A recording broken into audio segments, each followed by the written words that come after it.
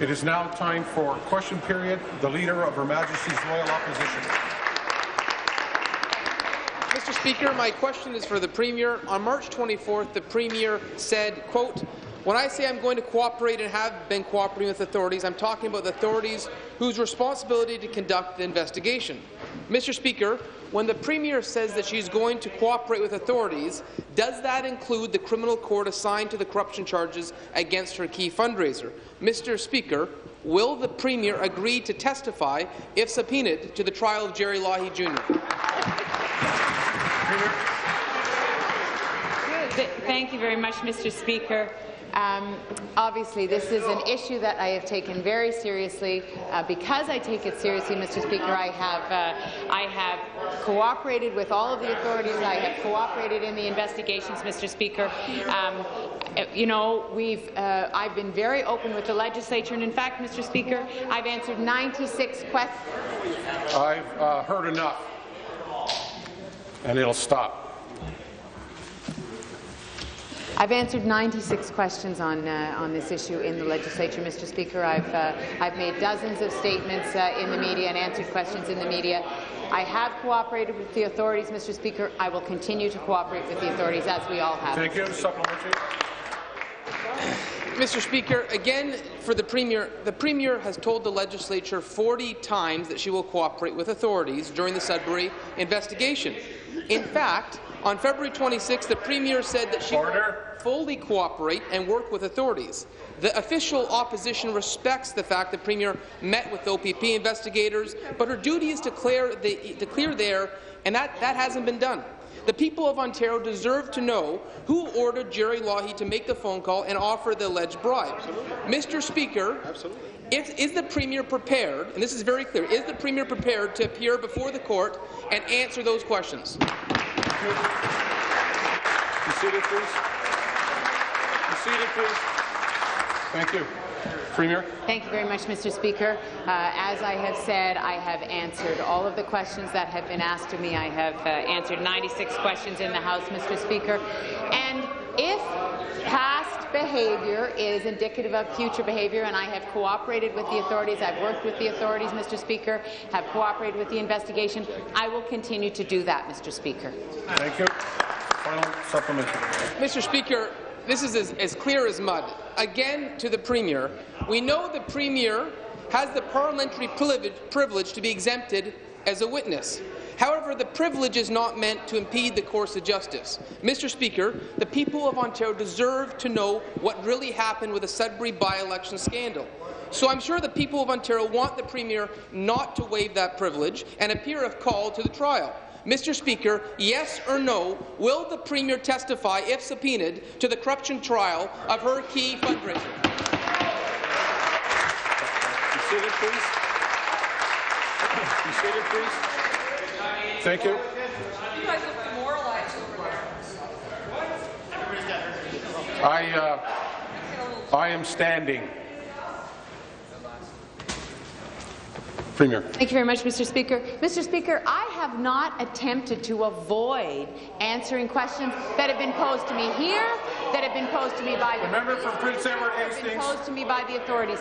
I have worked with the member from Renfrew, Nipissing, Pembroke. I have cooperated fully, Mr. Speaker. The member from Dufferin, Caledon. I will continue to cooperate fully. Member from Leeds, Grenville. Mr. Speaker, unprompted, I have made statements in public about the situation in Sudbury. So I will continue to cooperate, Mr. Speaker. I will continue to respond to requests by the authorities, as I have done, Mr. Speaker. That behaviour is not going to change. Thank you. New question. The Leader of the Opposition. Mr. Speaker, my question is for the Premier. Yesterday, when questioned about health cuts, the Liberal government refused to take responsibility. This year, the Canada Health Transfer increased by $652 million. The Liberals shifted $54 million away from this transfer, maybe to a different ministry, or maybe to cover up another one of their scandals. No one knows which one it is, Mr. Speaker, because the Liberal government refuses to even acknowledge the $54 million cut to health care. Deputy House Leader. To cut $54 million was the wrong decision. Mr. Speaker, will the Premier admit she cut $54 million from health care from the front lines at exactly the wrong time? Thank you. So, Mr. Speaker, I know that that the Minister of Health is going to want to comment on this, but let me just go over what has been going on in health in terms of the big picture in Ontario. Since 2003, hospital funding in Ontario has risen from $11.3 billion to $17.3 billion this year. That's a 53% increase, Mr. Speaker. This year, the healthcare budget is $50.8 billion. Mr. Speaker, we committed to a 5% increase in home and community care investments, which will grow over $750 million over the next 3 years. Funding for community support services increased to almost $514 million this year, Mr. Speaker. That's an increase of $41.9 million over last year, Mr. Speaker. The fact is there are 24,000 more nurses in Ontario than there were in 2003, Mr. Speaker. The number of physicians has increased to over 5,600, has increased by 5,600, Mr. Speaker. Thank you. Supplementary. Mr. Speaker, again for the Premier, these cuts are hurting people across the province, and at the CCACs in my own riding. Last year, a 74-year-old Simcoe County woman who was nearly blind and had below-the-knee amputation had twice daily visits by a PSW to help her bathe and deal with these developing sores. When her husband died last summer, the CCAC cut her evening support. Shortly after that, she was notified she would lose her morning visit as well. At that point, she began developing sores. She couldn't reach the sores to treat them herself. Her services were restored, but only after she hired a private patient advocate. Mr. Speaker, where is the Premier's compassion?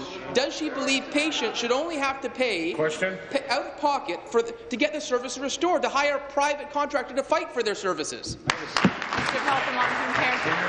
Minister of Health and Long-Term Care.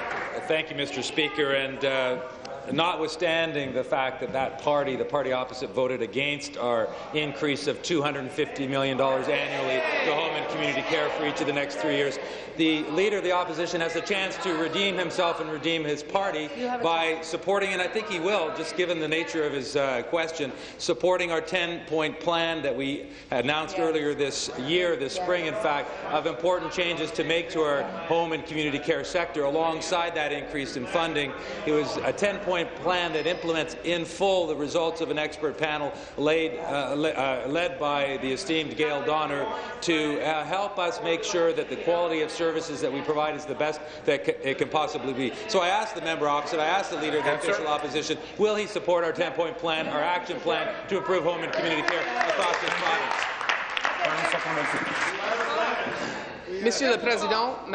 Mr. Speaker, my question is again for the Premier. Last Friday, we celebrated the Day of Francophonie. In my riding of Simcoe North, the government is closing the Penetanguishene Hospital. This government is turning its back to communities like Penetanguishene. 50 residents' positions have been cut, and this is when 8,000 Ontarians need a family doctor. At the same time, this government is cutting $54 million in the healthcare budget. It's enough. Mr. Speaker, when will our Premier protect the Francophone hospital in Penetanguishene? Senator Redfield. Be seated, please. Be seated, please. The Prime Minister. Okay. The Premier. Minister of Health. The Minister Attorney for General. Francophone Affairs. Francophone Affairs. Thank you. Thank you, Mr. Speaker. It's an excellent question that's been asked. I'm very much aware of what's happening at the Georgian Bay General Hospital and its location in Penetanguishene. The Minister of Health and Long-Term Care has said the Penetanguishene site will not close its door while the Francophone services are not transferred to the Georgian Bay General Hospital. So, the LHINs of North Simcoe, during their planning for Francophone healthcare services, are very satisfied with the services at Georgian Bay. And I would like to recognize the Minister of Health, who responded quickly to ensure that services will be maintained in the new Georgian Bay Hospital. So thank you to the Minister.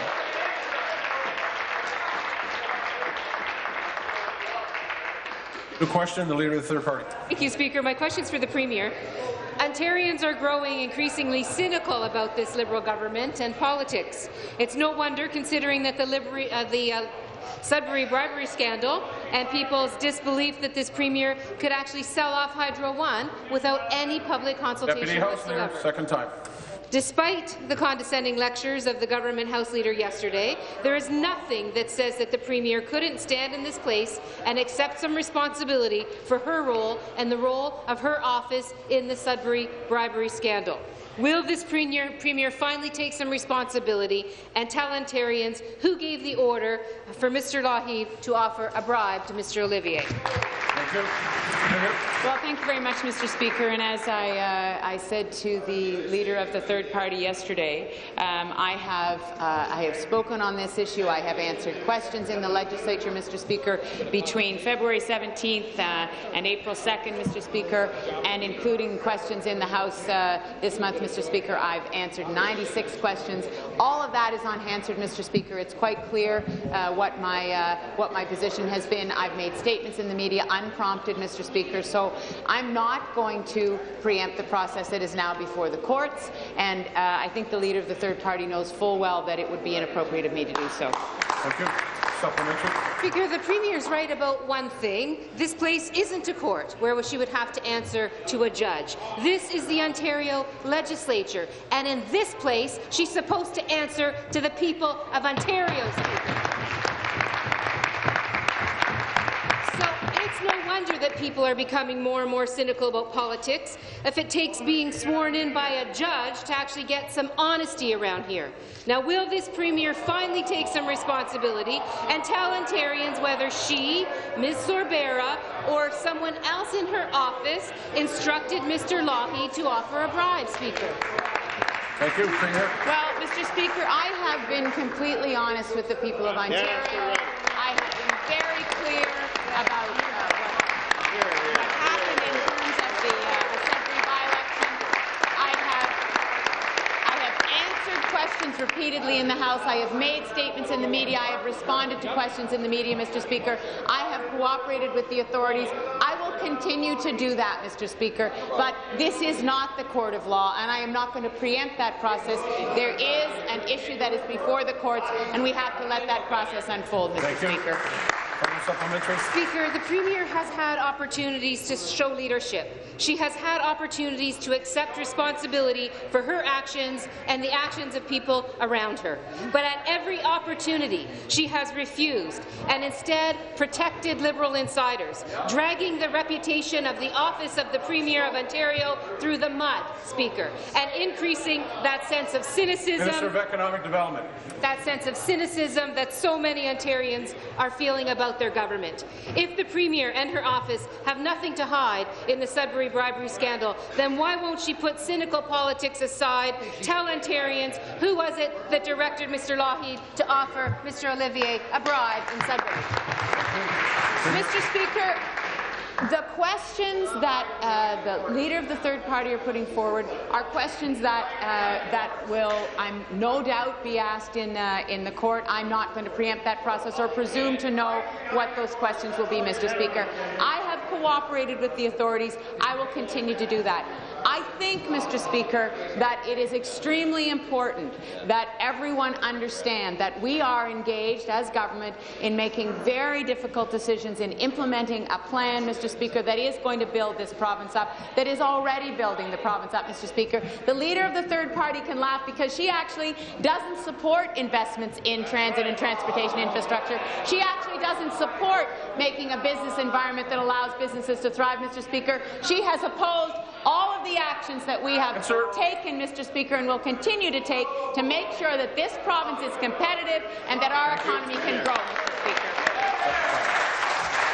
Be seated, please. Be seated. Thank you. Member from Renfrew, Nipissing, Pembroke, second time.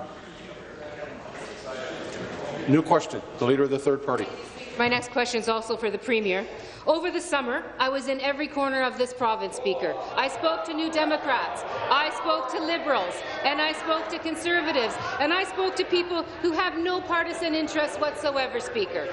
They all told me the exact same thing. They are frustrated, they are worried, and they are angry that this Premier is selling off Hydro One without ever consulting them, Speaker.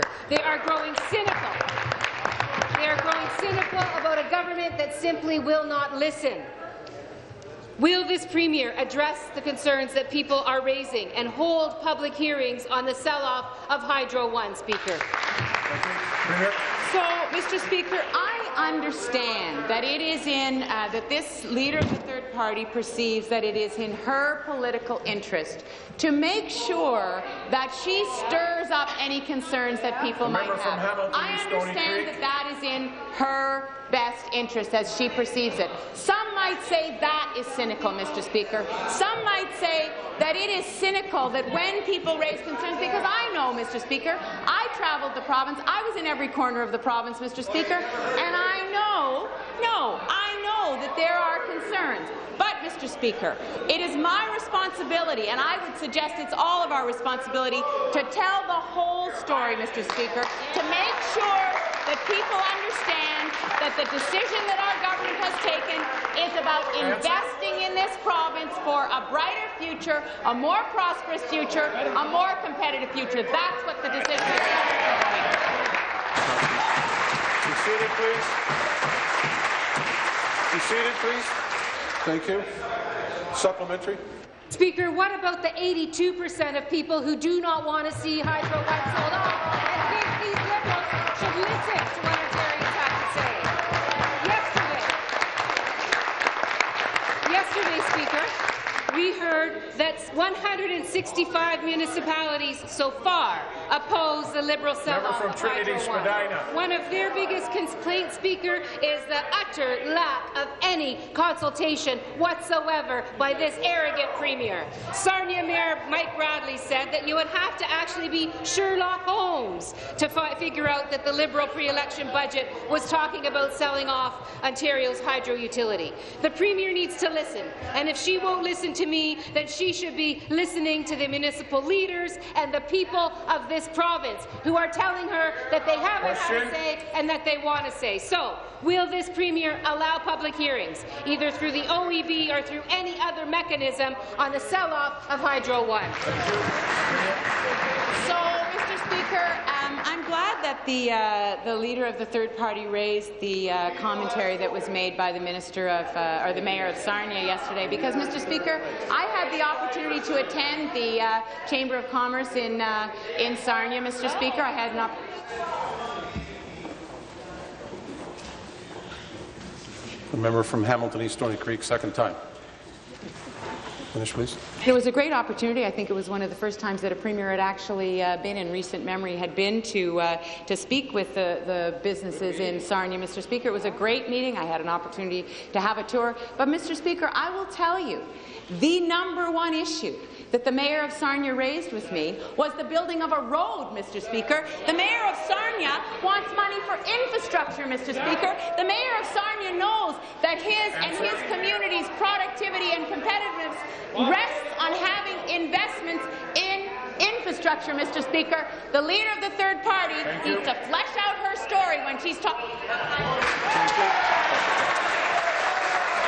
Be seated, please.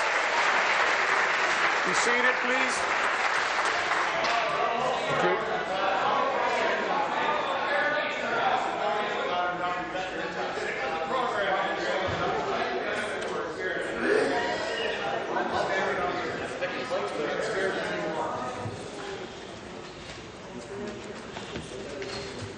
Final supplementary.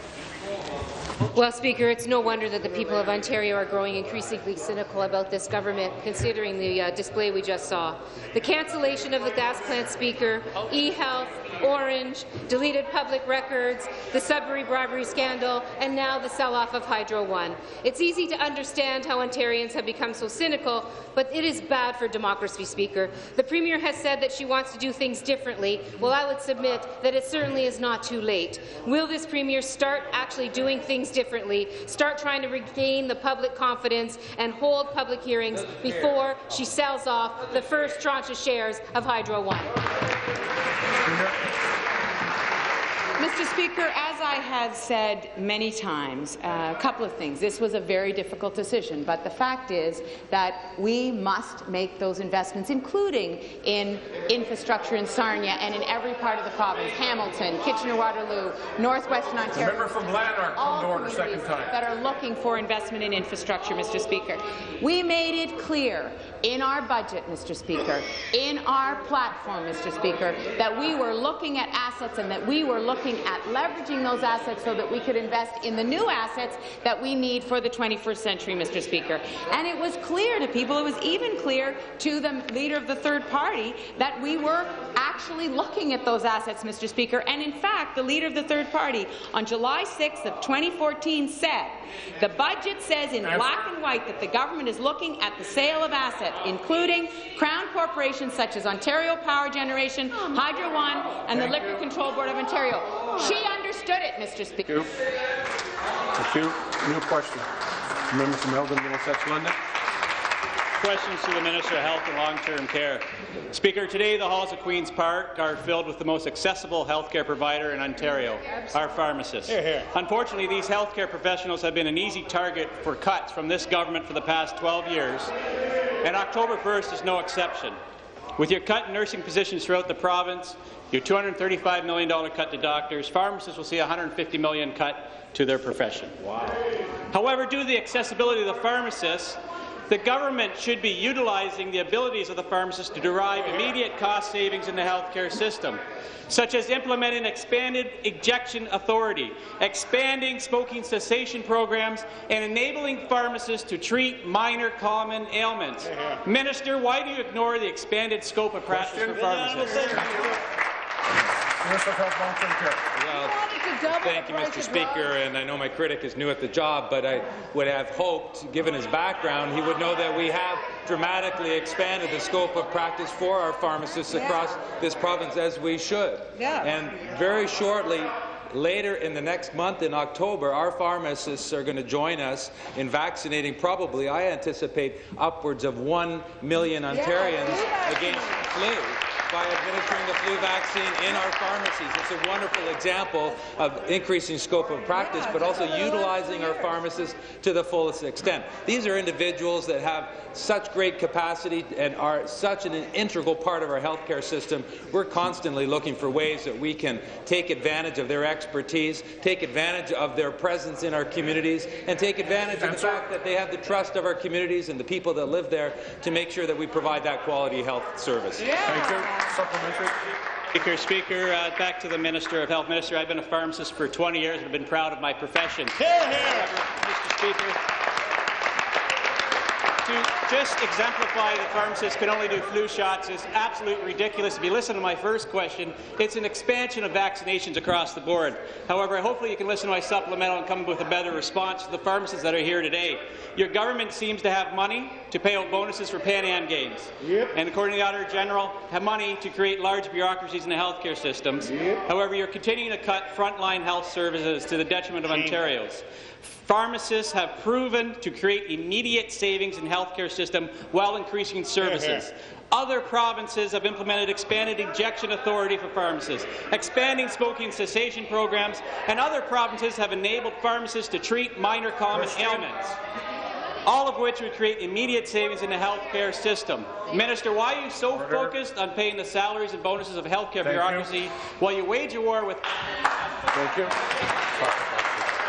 Be seated, please. Be seated, please. Thank you. Minister of Health. Well, Mr. Speaker, and to the member opposite, I didn't raise the issue of expanded access to further injectable vaccines because, quite frankly, Mr. Speaker, I wanted to leave the best for last. So I announced a number of months ago, in fact, it was in our budget, that we are expanding the scope of our pharmacists even further to be able to enable them to provide travel vaccinations, potentially other vaccinations as well. So you voted against that budget, but it was there in black and white. I made the announcement a number of months ago as well.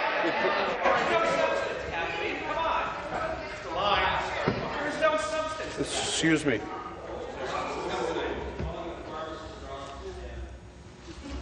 Minister of Natural Resources. Member from Haliburton. Thank you. Finish, please. So I would just invite the member opposite to come to the reception tonight, hear from pharmacists and from the OPA how much they are celebrating the fact that we're increasing the scope. We've created a table to look at further injectables, and we are moving forward in a way that I think if you actually talk to pharmacists, they'll agree with me. The member from Toronto Danforth. Thank you, Speaker. My question to the Premier. Yesterday, the Minister of Energy tried once again to claim he has a public mandate to sell Hydro One. To reporters, he said that before the elections, quote, we talked about repurposing assets without being specific. He said, quote, there's no government that is ever elected that abides by every single detail of an election platform. The principle was in the election platform. The specifics were in the budget. 166 municipalities now, including Peterborough, and more than 80% of Ontarians believe that the sale of Hydro One is more than just a detail. Since your minister now agrees that the sale of Hydro One was not specifically mentioned in her election platform, will the Premier finally admit she has no public mandate? Thank you. Minister of Energy. Minister of Energy. Mr. Speaker, we know that the NDP, the third party, has been crisscrossing the province, telling everybody that rates will skyrocket because Hydro One is going to broaden its ownership, Mr. Speaker. The reality, Mr. Speaker, that is not the case. Last week, the member from Nepean Carleton is warned, and I'm going to remind everyone to use titles or writing names. It does not elevate the debate, it lowers it. Finish, please. They've been telling everybody the sky is falling in. Hydro rates are going to skyrocket, Mr. Speaker. The reality is, Mr. Speaker, last week the Supreme Court of Canada confirmed that the Ontario Energy Board has the authority to control rates, to reverse rates, not to give requested increases, Mr. Speaker. In fact, there was the Ontario Power Generation before the Supreme Court of Canada, and the Supreme Court of Canada said the Ontario Energy Board, Mr. Speaker, rolled back their increases and would not give it to them because of unacceptable costs, Mr. Speaker. Supplementary. Speaker, I think it's very telling that the minister wouldn't answer the question. I'm going back to the Premier. Before the election, the Premier said she preferred to keep Hydro One in public hands. The Minister of Finance told the Economic Club public ownership is the key. Now the Premier says the public should never have trusted her. She says the public should have understood that weasel words like repurposing assets or lever... That's not acceptable. Withdraw, please. I'm sorry, sir. Withdraw, please. Withdrawn. That code words like repurposing assets or leveraging were code for selling Hydro One. And because the public didn't understand the code, she now claims to have a mandate to sell Ontario's oldest and most important public asset. Is the Premier really saying that the 80% of Ontarians who oppose the Hydro One sale only have themselves to blame for trusting her? Thank you. Minister. Mr. Speaker, we're talking about whether or not we had a mandate to proceed. The member has a convenient memory, Mr. Speaker. He forgets around April and May of 2014. We had a budget prepared, draft budget, what they would not approve. Before the election, Mr. Speaker, we had a budget which indicated very, very clearly. We also had appointed, before the election, Mr. Speaker, the Asset Council. and they had a specific mandate, including, Mr. Speaker, looking at repurposing the assets in the energy sector. It was very, very clear, Mr. Speaker. We're proceeding with that, Mr. Speaker, and one of our main issues in that election campaign was providing infrastructure to the people of Ontario, which we're proceeding with. There are two things in the same issue, Mr. Speaker. So the mandate was there, the issue was there, and we're proceeding with it. New question, the member from Halton. Thank you, Mr. Speaker. My question is for the Minister of the Environment and Climate Change. Mr. Speaker, my constituents in Halton are worried about the impact of climate change on our environment and our economy. Our region is a collection of local parks, rich farmland, conservation areas and the escarpment. Organizations like the Halton Environmental Network and the Friends of the Greenbelt Foundation are working tirelessly to keep our riding green and clean. Now, we know the Earth's temperature is rising due to increased greenhouse gases. It's imperative that all governments take action. Action to protect our communities, action to protect the agricultural sector, and action to protect the air we breathe. That's why I was encouraged to see yesterday that we unanimously passed second reading of Bill 9, the Ending Coal Act. Mr. Speaker, through you, could the minister please inform the House about what action our government has taken to eliminate the use of coal in Ontario? Thank you. Minister. Thank you. Actually, Mr. Speaker, I actually want to thank my colleague, the Minister of Energy, present and past, because this was a remarkable leadership by the Energy Ministry and our utilities, who contributed the largest greenhouse gas emissions reduction in North American history, Mr. Speaker. And some people have suggested that permanently passing legislation to keep this closed is somehow not serious politics. In fact, Mr. Speaker, two major other OECD countries, because of other issues, have reintroduced coal. So we are actually locking down on something that is very serious, building our credibility, Mr. Speaker. I want to thank the member from Halton who came to this House as a mom and as a person who's worked in communication, who well understands the importance of the environmental issues, realizing that these things have to be top of mind, Mr. Speaker. I want to thank her for her question. Thank you. Supplementary. Thank you, Mr. Speaker, and thanks again to the Minister. Mr. Speaker, again, my question is for the Minister of the Environment and Climate Change. I think we could all agree that reducing coal was a significant step in the fight against climate change. I do find it strange, however, that the federal government, who used to be fiercely critical of ending coal, is now trying to take credit for our leadership on this key issue. We know that action on climate change is vital for the future of our province, and that when it comes to this important fight, there is still more work to be done. But I know we are up to the task. Mr. Speaker, through you to the Minister, could he please inform this House about what other action our government is taking in the fight against climate change? Thank you. Well, Mr. Speaker, one of the things we're doing is we're trying to avoid red tape and regulation that will hurt business. And I was interested to hear Mr. Harper yesterday during the debate take credit for our coal reductions, given that he has campaigned against them. He's out there campaigning in British Columbia against Premier Clark's efforts on carbon pricing. He's out in campaigning in Alberta against Premier Notley's efforts to reduce carbon. He's here in Ontario complaining about our climate change strategy. He's in Quebec attacking Premier Couillard's efforts to reduce it. I'm going to ask the minister to refer that to government policy. Speaker, what is he proposing to do? The exact opposite. He said yesterday that he will be proceeding with a sector-by-sector regulatory approach. This is the antithesis of the cap-and-trade systems we're involving. A matter of fact, the Ontario Chamber of Commerce came out and said, in contrast to strict regulatory approach, like the federal government is proposing, policies can offer maximum flexibilities. Carbon pricing policies are much preferable and offer maximum flexibility. Thank you.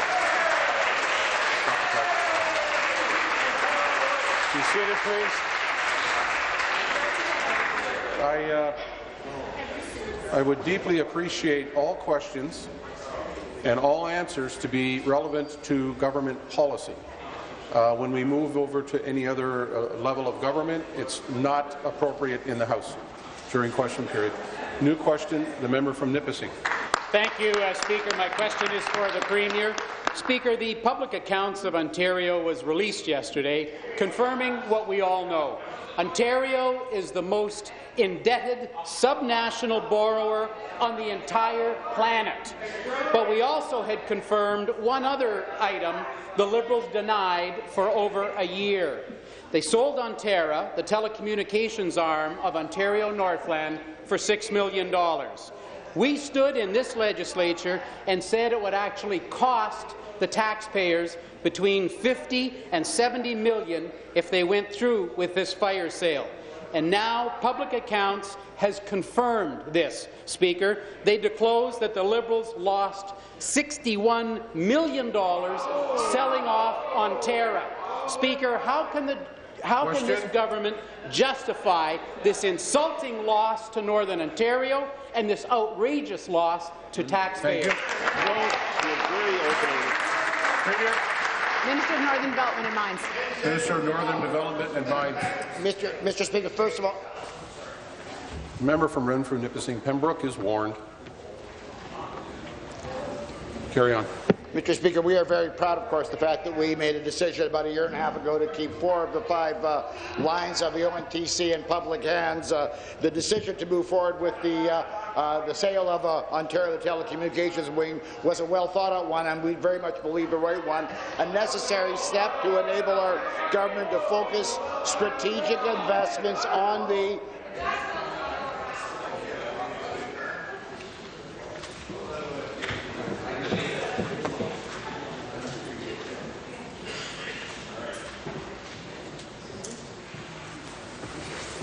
We were determined to focus on the strategic transportation services that are so crucial to moving forward with a sustainable, long-term, efficient ONTC. And while there were short-term costs associated with the sale of Ontario, the costs of continued ownership unquestionably outweighed the short-term costs of the sale. Thank you. Supplementary. Back to the Premier. I can't see how this was well thought out, Speaker. The government took a 100-year-old, $70 million Crown asset and gave it away for $6 million.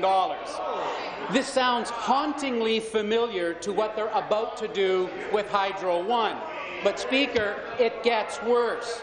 The total doesn't include the lawyers and the consultants who were paid $6.5 million to advise the Liberals. You heard it, Speaker. They were paid $6.5 million to tell the Liberals how to sell something for $6 million. They're a laughingstock, Speaker. They bungled the sale. How do the Liberals expect the people to trust them with the sale of Hydro One when they lost $61 million selling a smaller asset like Ontario? Thank you. Be seated. Start the clock. Start the clock. Be seated, please. Be seated, please. Thank you. Minister. Mr. Speaker, it's at least a tad ironic. The member asking this question is the one that was calling for the privatization of the Ontario Northland Transportation Commission. The fact is, I can pull the quotes out. You know, you're not against privatization. We know that well, Mr. Speaker. The member knows that, which is why he's been reluctant to ask questions to the legislature. The bottom line, Mr. Speaker, is that we made a decision that is in the best long-term interest of the corporation. We will continue to support the ONTC as it transforms its operations and focuses on core transportation services. We worked long and hard to make those decisions, working with the Municipal Advisory Committee, and those decisions were to keep 4 of the 5 lines in public hands and to move the Ontario into the private sector. Our government remains absolutely committed to ensuring that northern communities and industry benefit from a viable, efficient and... Thank you.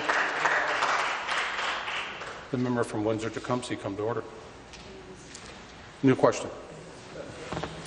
The member for Windsor West. Thank you, Speaker. My question is to the Premier. Speaker, it's simply not enough to stand up and say you value our province's teachers and education workers, but continue to ignore them at the table. Members of this House heard this morning from CUPE education workers who have been without a contract since September 2014 and are still seeking a fair deal. They still don't have one. Education workers can clean and repair our schools, make sure that all the proper forms go out and records are kept, and they provide one-on-one care for students with special needs, a crucial bridge between these students' complex needs and their educational outcomes. These students deserve to be successful too. Speaker, why won't this government roll up its sleeves, get back to the bargaining table with all parties in the education system, and treat this issue with urgency? Minister of Education. Minister of Education. Yes, and I must say that I agree with the member opposite on one issue, that we in fact do think that coming to agreements with our education workers is urgent and essential. In fact, that's why we have been in negotiations for the last 2 weeks, not just with CUPE, which represents many of our education workers, caretakers, maintenance, secretarial, clerical, education assistants, early childhood educators, professional student supporters, lunch hour supervisors, all sorts of roles that are quite essential in our province's schools. We've also been negotiating with the Ontario Secondary School Teachers Federation, which also represents a large number of education workers. And it's because we recognize the role that those workers play as being so important to our schools that we have been negotiating. Thank you. Supplementary. Thank you, Speaker. Again to the Premier. Speaker, we heard this morning how hard, how complex, and how diverse the roles of our education support staff workers are in our schools. But they've been clear in bargaining about what they want, what is best for not only workers but students as well. Not a bottom line, not a final answer, but respect. Speaker, why won't this government get back to bargaining in earnest with elementary teachers and education workers? Why is this government content to create crisis in our schools? Minister. Yes, and I can only repeat that we have been focused on negotiating with our education workers because we respect them, because we value them. So, as I said before, we have been negotiating with CUPE. We're looking forward to establishing more dates with CUPE. We have been making good progress, and I think that there's real opportunity there for us to come together because CUPE has been quite clear about what it is they're asking for, and I think that we will be able to come together on our negotiations with that group. Thank you. Any other questions? Glengarry Prescott Russell. Merci, Monsieur le Président. Thank you, Mr. Speaker. My question is for the Attorney General, Madeleine Meyer. I know that in our province, our justice system uses both official languages, French and English. In my constituency, I sometimes receive comments regarding updates regarding the challenges that people are facing in our judiciary system in Ontario. Mr. Speaker, could the Attorney General update us on the activities by her ministry and the services that we provide for the people of Ontario? The Minister. Thank you, Mr. Speaker, and thank you to my colleague from Glengarry Prescott Russell. I know that he is a proud defender of Francophonie in his constituency. So, Mr. Speaker, our government works on several files.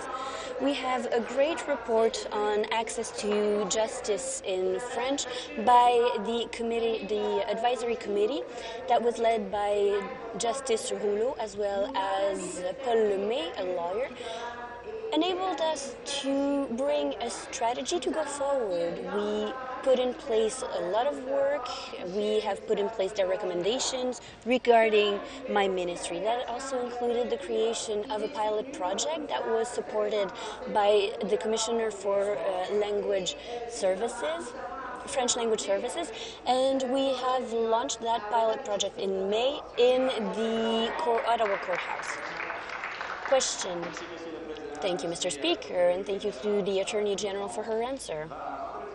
Last Friday was Franco-Ontarian Day in Ontario and was celebrated throughout the province here in Queen's Park with the flag that was raised on our courtesy pole. There were lots of Francophones there, and I've met with a lot of Francophones in my constituency. I've went to Alexandria and Hawkesbury to events that were held in these towns. And the Attorney General mentioned a recommendation regarding the creation of a pilot project. Could the Attorney General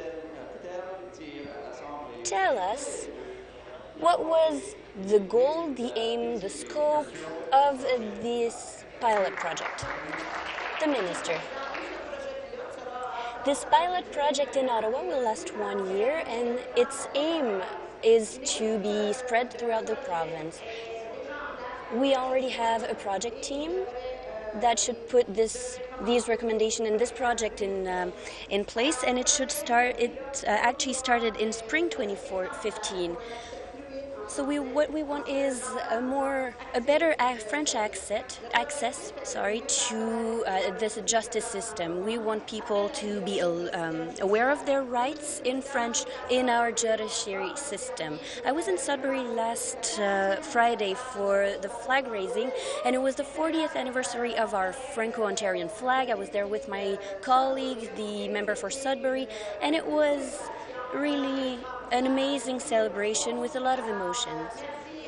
I would like to thank all of those who celebrated September 25th in their constituency. Thank you very much. Your question, the member from Huron. Thank you very much, Mr. Speaker. My question is for the Minister of Environment and Climate Change.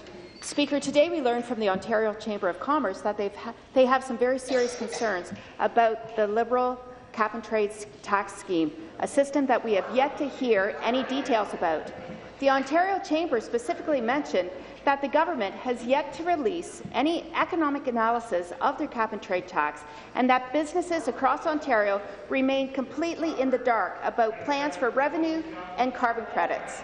Speaker, what Ontario businesses need to succeed is certainty. Yet your government, the Liberal government, is rushing into its introduction in time for the Paris photo op. Mr. Speaker, when will the minister listen to the Ontario Chamber and the greater business community and address the concerns outlined in this report? Thank you. Minister of the Environment and Climate Change. So, Mr. Speaker, I would like to read from the Chamber of Commerce report. It's very insightful. Among strategies that reduce greenhouse gas emissions, business prefer market-based approaches that put a price on carbon, such as a cap-and-trade system, in contrast to the strict regulatory approach that denies business flexibility and innovation. Mr. Harper and your leader stand with the following position. We're proceeding with a sector-by-sector regulatory approach. Mr. Speaker, the Government of Ontario and the Liberal Party stands with business opposed to a job-killing regulatory regime, which Preston Manning and Jean Charest say will restrain the economy by 3.7% GDP growth. When will the members stand up against Mr. Brown and the member for Simcoe North and Mr. Harper, the Prime Minister of this country, and fight the regulations that business doesn't want and work with this government that's Be seated, please. Be seated, please.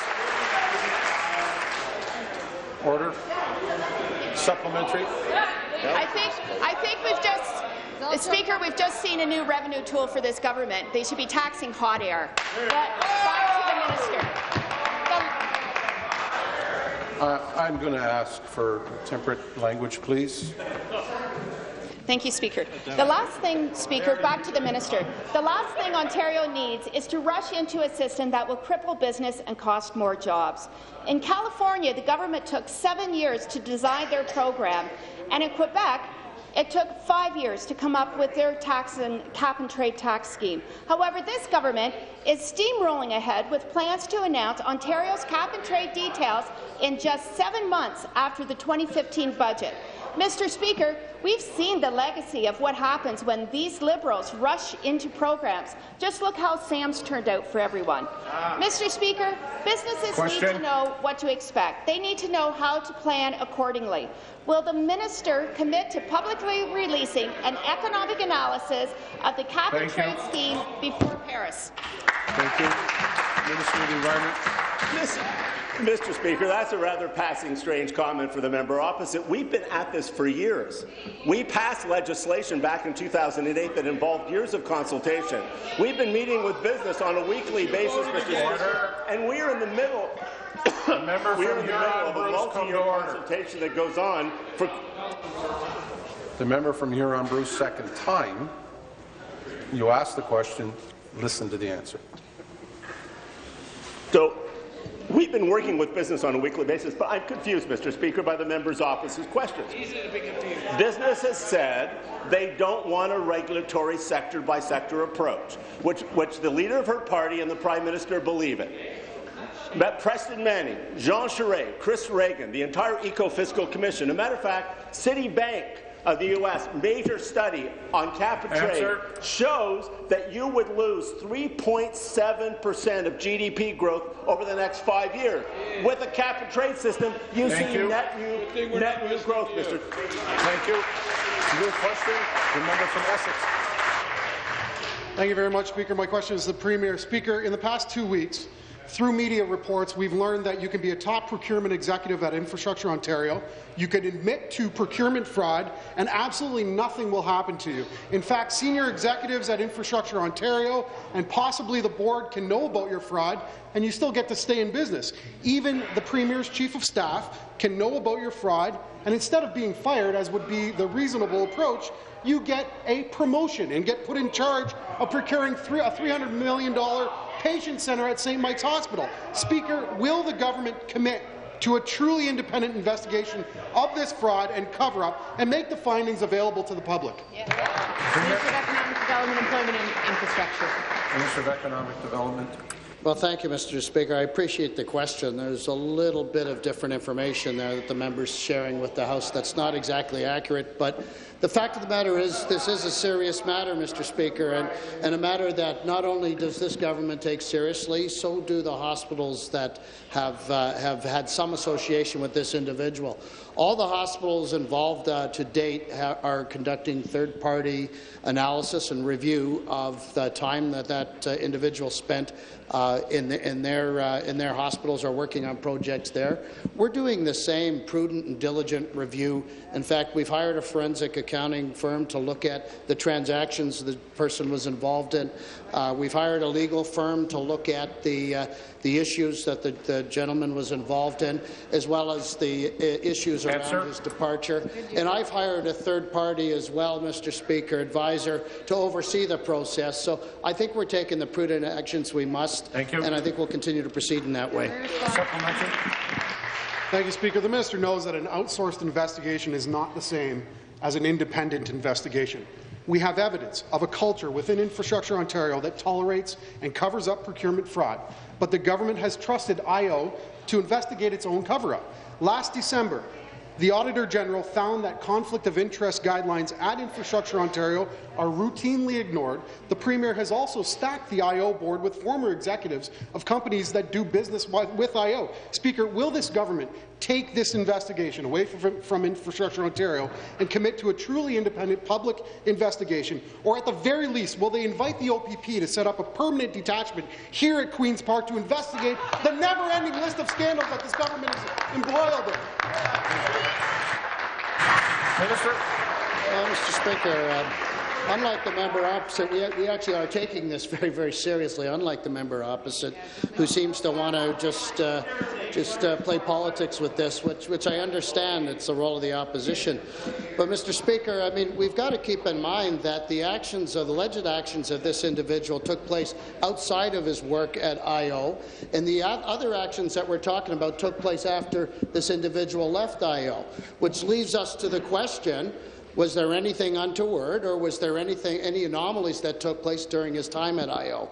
And that's why we've hired a forensic accounting firm to take a look to see if there are any anomalies. That's why we brought in independent legal advice to do the same thing. And that's why I've brought in an independent advisor to oversee the process to ensure that the public interest is protected. I think that's the right actions to take at this time. I think it's being very prudent. We're taking the matter seriously, as I know really the member is, and I think we're doing what we ought to be doing at this stage. Thank you. Question, the member from Etobicoke Lakeshore. Mr. Speaker, this question is for the Minister of Municipal Affairs and Housing. Mr. Speaker, this House has been debating the Smart Growth for Our Communities Act, which proposes important changes to the Planning Act and the Development Charges Act. The Minister and other colleagues are aware that before coming to Queen's Park, I was a City Councillor, Chair of Toronto's Planning Committee, and my driving passion in elected office has been urban planning, city building, and now province building. For this reason, I'm delighted to be part of a government that has proposed important changes to both the Planning Act and the Development Charges Act that will improve the processes communities and residents use to determine how their neighbourhoods grow and how to plan and pay for this growth. Mr. Speaker, through you, can the Minister tell this House what motivated these proposed changes and provide a few examples? Question. Thank you. Minister of Municipal Affairs and Housing. Well, thank you, Mr. Speaker, and thanks to the member from Etobicoke Lakeshore for his long-standing and enthusiastic approach to municipal planning. Absolutely. Speaker, Ontarians deserve a predictable, fair and transparent system guiding how their communities will grow. Over the last 18 months, we have consulted widely with stakeholders. We've held more than 20 public workshops, and we welcomed over 1,200 mailed-in and electronic submissions. And what did we hear? We heard that Ontarians want to have a greater say in the planning process that shapes their communities. Changes to the Planning Act, if passed, would ensure residents are better consulted on the future of their communities at the beginning of the process, so there's less than late in the game appeals to the Ontario Municipal Board. Also will encourage more parkland and green space across the provinces. Because of that, municipalities will need to put in place a parks plan. Thank you. Supplementary. Thank you, Mr. Speaker, and thank you to the Minister for that answer. If passed, these changes would make the planning and appeals process more predictable and give more municipalities independence, and this is what residents of Etobicoke Lakeshore and across the province have been asking for. Mr. Speaker, this legislation proposes changes to the Development Charges Act that will also be critical for smart community growth, and it fits into several related steps put forward by the Minister of Municipal Affairs and Housing as directed by the Premier in her mandate letter to the Minister. Mr. Speaker, through you, will the Minister now tell this House how the Smart Growth for Our Communities Act also proposes to change the Development Charges Act, and in addition, what next steps the Minister will undertake in the coming months that will also allow for important changes in municipal planning? Thank you. Minister. Thanks, Mr. Speaker. Through you, the changes we propose to the Development Charges Act aim to give municipalities more opportunities to fund growth-related infrastructure like transit and recycling. It would also support curbing urban sprawl in favour of livable, walkable communities that will help to create jobs and grow our economy. And as the Premier instructed in my mandate letter, we will also be reviewing the scope and effectiveness of the Ontario Municipal Board and updating our long-term affordable housing strategy. Both of these parallel projects will contribute to our work in fostering vibrant and complete communities with abundant green space, thriving economies, and a range of housing choices. Mr. Speaker, those future initiatives will build on the strong foundation we've been busy laying over the last several years. Thank you. Your question, the member from Leeds Grenville. Thanks, Speaker. My question is to the Minister of Tourism, Culture and Sport. Every day, Ontarians see more proof this Liberal government just isn't in it for them anymore. The Premier's office so embroiled in scandal and has set the bar so low on ethical behaviour that even the Toronto Star has had enough. Meanwhile, this minister rewards well-paid Pan Am Games executives with extravagant bonuses while our home care services are in a shambles. Again, their priorities are out of step with hard-working Ontarians. Where I come from, you don't pay a bonus without proof it was earned. Speaker, if the minister is so confident Games executives delivered, why oppose being accountable and transparent by having an independent audit before cutting those checks? Question. Thank you. Minister of Tourism and Sport. Well, thank you, Mr. Speaker. The last time I checked, the Pan Am Para-Pan Am Games were the most successful games in the history of this province.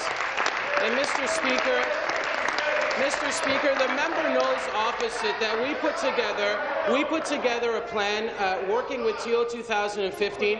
And, Mr. Speaker, I have to remind the member opposite that the Leader of the Opposition, his government was equal partners at the table for TO 2015 when those incentives were put in place.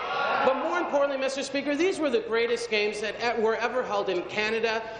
217 medals for our athletes. The Para-Pan Am Games were the most successful para-sport games in the history of this province. We saw an increase in spending right across the GTA and within the 50 municipalities in Toronto. In fact, Mr. Speaker, we saw an 8.8% increase in debit card and electronic transfers of spending. Supplementary. Speaker, it's obvious the minister is confused about the issue. We know the athletes performed because we can count the medals and the personal best. We can't do that when it comes to knowing if the games were on budget. Even the Premier admits she doesn't know. So I've made a reasonable request in the interest of transparency and accountability. Tomorrow, my motion asking the Auditor General to audit the Pan Am Games will be debated at the Public Accounts Committee. Speaker, will the minister write to the committee to support my motion, and will he put a freeze on those bonuses until the auditor can do it? Seated, please. Thank you. Minister. Thank you, Mr. Speaker. The member opposite knows that these have been the most transparent games in the history of any sporting event in this country. In fact, when you look around the world and you compare our practices, we've had 5 technical briefings, Mr. Speaker, many in which the opposition didn't show up to actually get the data. Mr. Speaker, everything was open to FOI, and we've had a lot of those requests come through. These have been very transparent games. Mr. Speaker, we reported a $56 million surplus in infrastructure months ago.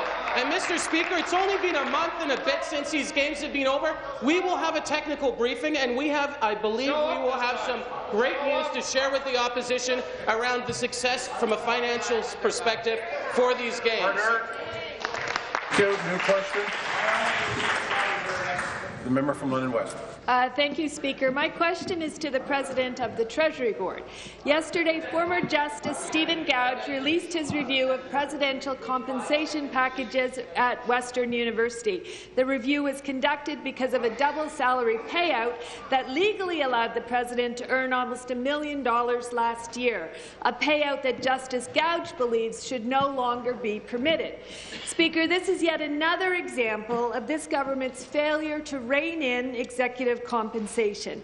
In the last few months, Ontarians have learned about a $4 million wage package for the CEO of Hydro One, $1 million salaries for CCAC home care contractors, and $5.7 million in bonuses for Pan Am Games executives. Speaker, will the minister act now to prohibit $1 million salaries in the post-secondary sector by implementing the private members' bill I introduced in April?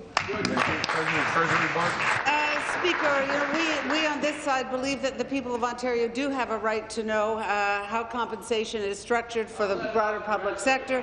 That's why we introduced the Broader Public Sector Executive Compensation Act, Speaker. It is still a mystery to me why the party opposite did not support that bill. It was one of the more surreal moments in this House, I have to say. But what I can tell you that is this Act enables the government to directly control the compensation of designated senior executives in the broader public sector by establishing compensation frameworks. That work is underway now. We are taking a thoughtful and balanced approach to it. We are balancing the interests of the Ontario taxpayers and the need to properly compensate senior executives in our public sector. We have a deferred vote on the motion to closure of the motion to second reading of Bill 73. Calling the members, this will be a 5-minute bill.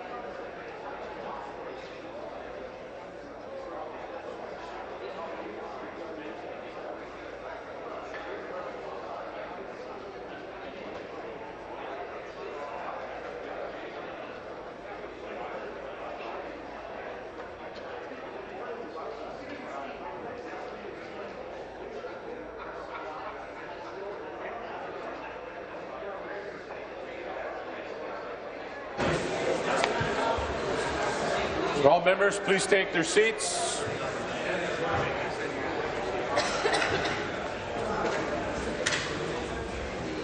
All members, please take your seats.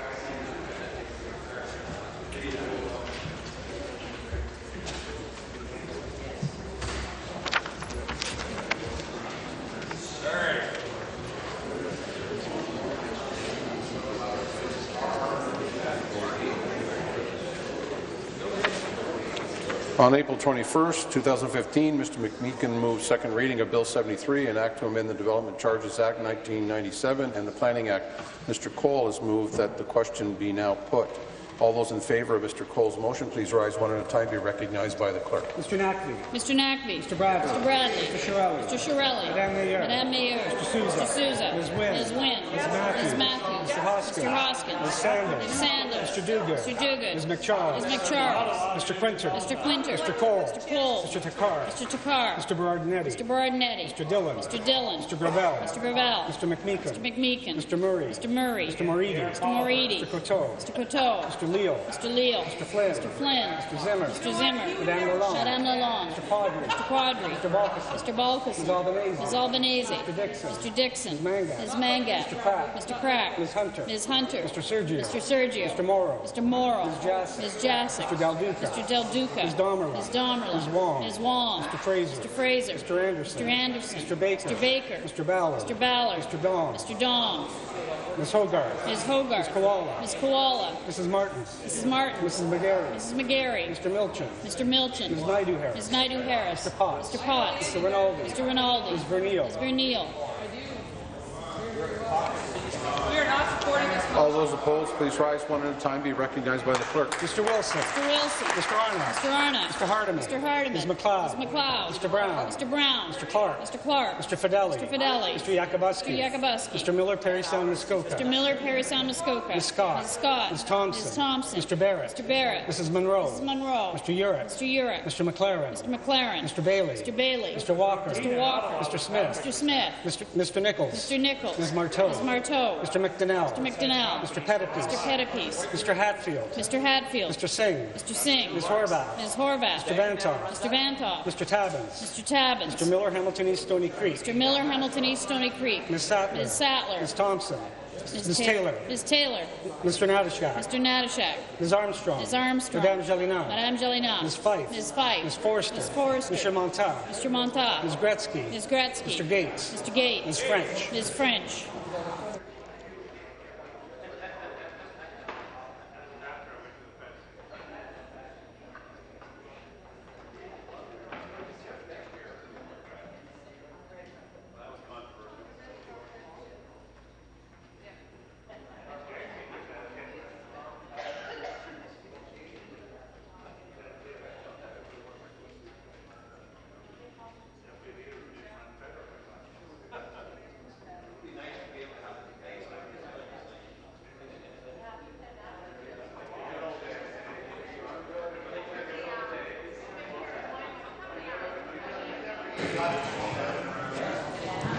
The ayes are 53, the nays are 39.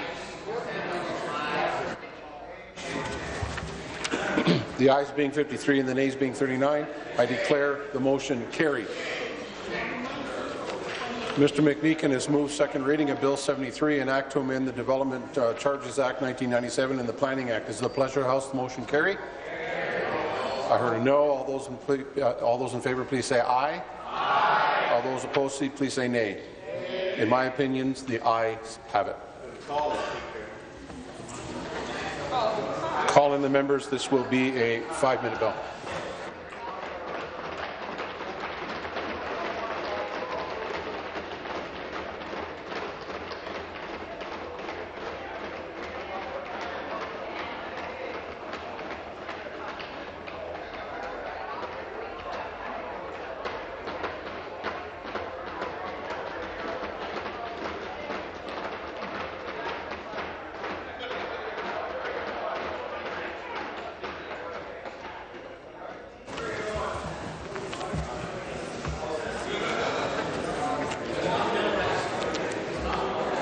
All members, please take their seats.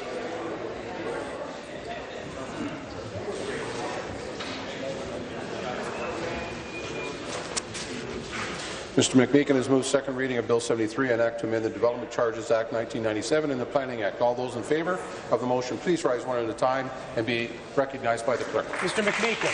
Mr. McMeekin. Mr. Nafty. Mr. Nafty. Mr. Bradley. Mr. Bradley. Mr. Shirelli. Mr. Shirelli. Madame Mayor. Madame Mayor. Mr. Sousa. Mr. Sousa. Ms. Wynne. Ms. Wynne. Ms. Matthews. Ms. Matthews. Mr. Hoskins. Mr. Hoskins. Ms. Sandals. Ms. Sandals. Mr. Duguid. Mr. Duguid. Ms. McCharles. Ms. McCharles. Mr. Quinter. Mr. Quinter. Mr. Cole. Mr. Cole. Mr. Takar. Mr. Takar. Mr. Berardinetti. Mr. Berardinetti. Mr. Dillon. Mr. Dillon. Mr. Gravel. Mr. Gravel. Mr. Murray. Mr. Murray. Mr. Moridi. Mr. Moridi. Mr. Coteau. Mr. Coteau. Mr. Leal. Mr. Leal. Mr. Flynn. Mr. Flynn. Mr. Zimmer. Mr. Zimmer. Madame Lalonde. Madame Lalonde. Mr. Quadri. Mr. Quadri. Mr. Balkison. Mr. Balkison. Ms. Albanese. Ms. Albanese. Mr. Dixon. Mr. Dixon. Ms. Mangat. Ms. Mangat. Mr. Crack. Mr. Crack. Ms. Hunter. Ms. Hunter. Mr. Sergio. Mr. Sergio. Mr. Morrow. Mr. Morrow. Ms. Jassic. Ms. Jassic. Mr. Del Duca. Mr. Del Duca. Ms. Domerla. Ms. Domerla. Ms. Wong. Ms. Wong. Mr. Fraser. Mr. Fraser. Mr. Anderson. Mr. Anderson. Mr. Baker. Mr. Baker. Mr. Ballard. Mr. Ballard. Mr. Dong. Mr. Dong. Ms. Hogarth. Ms. Hogarth. Ms. Koala. Ms. Koala. Mrs. Martins. Mrs. Martin. Mrs. McGarry. Mrs. McGarry. Mr. Milchin. Mr. Milchin. Ms. Naidu-Harris. Ms. Naidu-Harris. Mr. Potts. Mr. Potts. Mr. Rinaldi. Mr. Rinaldi. Ms. Vernile. Ms. Vernile. Mr. Hardiman. Mr. Hardiman. Mr. Arnott. Mr. Arnott. Ms. McLeod. Ms. McLeod. Mr. Wilson. Mr. Wilson. Mr. Brown. Mr. Brown. Mr. Clark. Mr. Clark. Mr. Fideli. Mr. Fideli. Mr. Yakubuski. Mr. Yakubuski. Mr. Miller, Perry Sound, Muskoka. Mr. Miller, Perry Sound, Muskoka. Ms. Scott. Ms. Scott. Ms. Thompson. Ms. Thompson. Mr. Barrett. Mr. Barrett. Mrs. Monroe. Mrs. Monroe. Mr. Urick. Mr. Urick. Mr. Bailey. Mr. Bailey. Mr. Walker. Mr. Walker. Mr. Smith. Mr. Smith. Mr. Nichols. Mr. Nichols. Ms. Marteau. Ms. Marteau. Mr. McDonnell. Mr. McDonnell. Mr. Pettipies. Mr. Pettipies. Mr. Hatfield. Mr. Hatfield. Mr. Singh. Mr. Singh. Ms. Horvath. Ms. Horvath. Mr. Vantall. Mr. Vantall. Mr. Tabbins. Mr. Tabbins. Mr. Miller, Hamilton East Stony Creek. Mr. Miller, Hamilton East Stony Creek. Ms. Sattler. Ms. Sattler. Ms. Taylor. Ms. Taylor. Mr. Natashak. Mr. Natashak. Ms. Armstrong. Ms. Armstrong. Madame Jalina. Madame Jalina. Ms. Fife. Ms. Fife. Ms. Forster. Ms. Forster. Mr. Montag. Mr. Montag. Ms. Gretzky. Ms. Gretzky. Mr. Gates. Mr. Gates. Ms. French. Ms. French. All those opposed, please rise one at a time, be recognized by the clerk.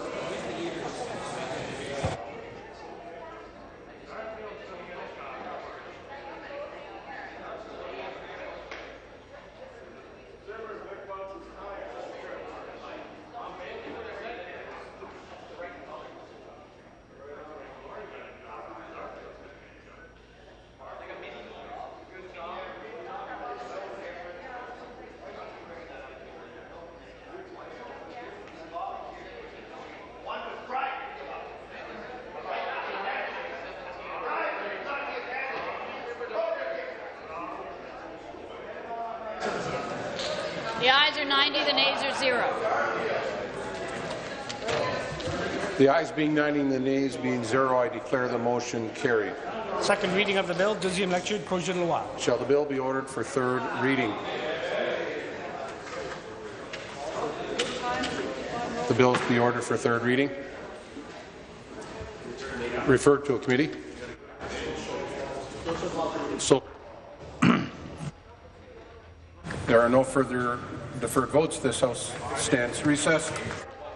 3 p.m. this afternoon.